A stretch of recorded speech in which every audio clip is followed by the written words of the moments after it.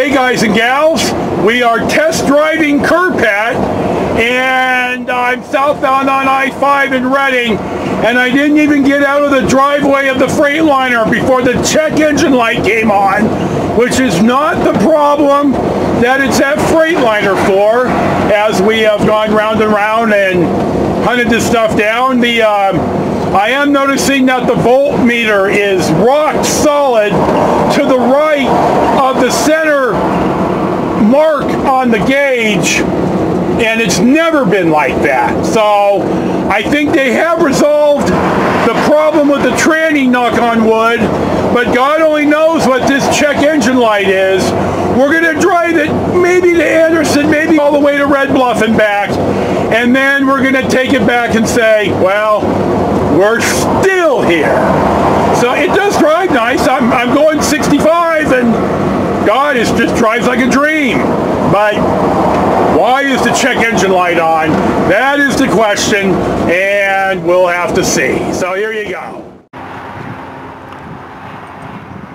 Well, it's the Saturday, I think the last Saturday in July, and I'm just north of Flag City on J4 in San Joaquin County.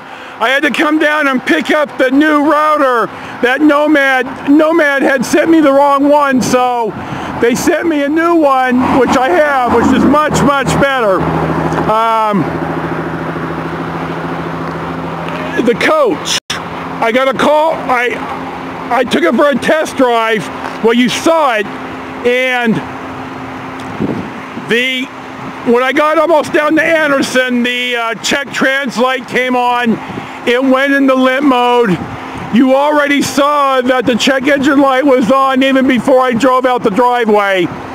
Now the problem, which is unrelated to everything else, appears to be there's a device, I can't think of the name of it, but it cools the turbocharged air. I'm gonna have to go. Somebody's goddamn walking down here. Move.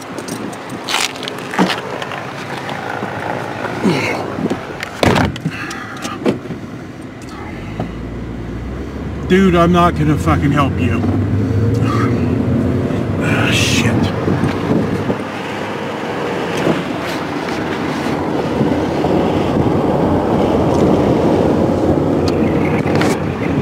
In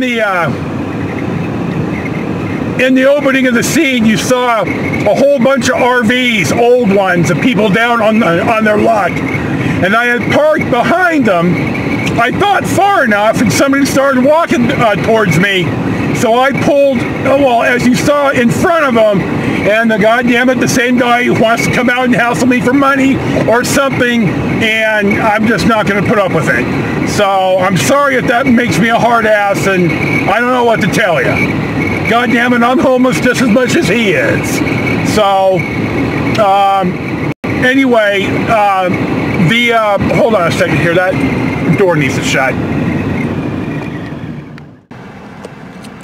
I got a call last night from Courtney at Freightliner, who basically said I need to speak to Dayside Supervision, the head of the head of service, because they're stuck again.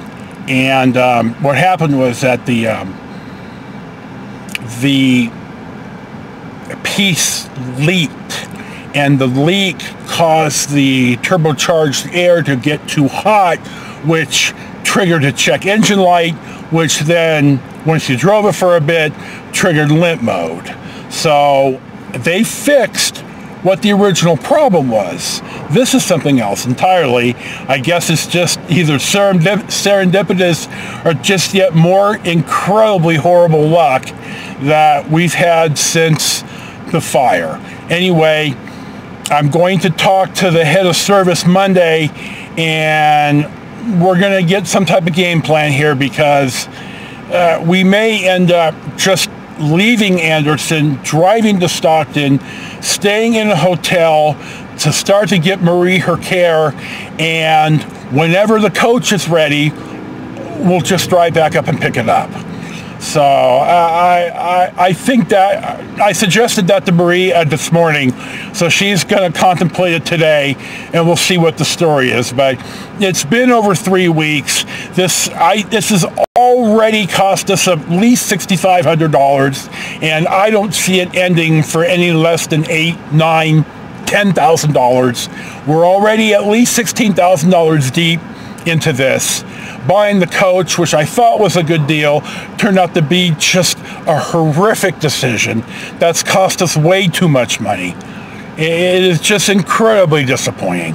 So that's where we sit. I'm heading back. There's my good boy, God love him. I got him some Arby's. So we're going to head back. So that's where we sit for now. So unless something good happens on the way back, I'll probably check in with you tomorrow once I've talked to Freightliner.